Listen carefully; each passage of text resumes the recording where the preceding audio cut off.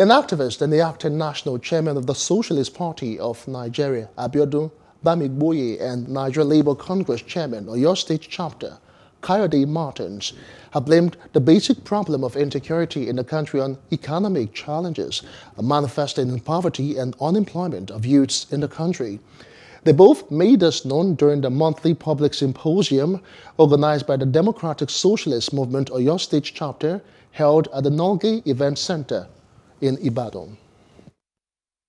We try to tell them not to negotiate. Immediately you negotiate with them and you give them money, you have, in one way or the other, informed them to come back for more. That's what we are witnessing now. Okay, for those people that collected millions of naira the other time, if it's an issue of poverty, they wouldn't have come up for more. But we have given room now for such. So the government needs to rise to the core. Something is security-wise, the country is in a bad shape.